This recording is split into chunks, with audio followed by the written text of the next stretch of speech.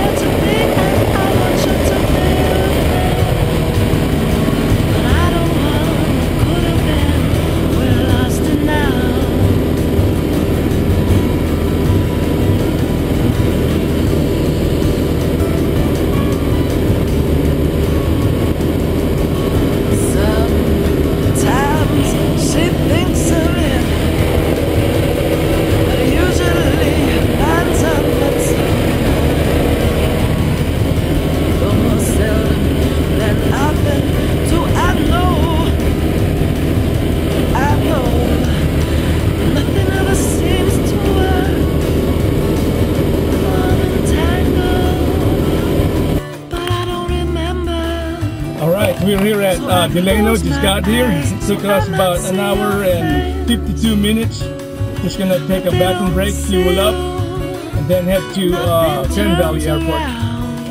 Ooh, it's hot. Reflections only magnify what's empty. Step from my chest out.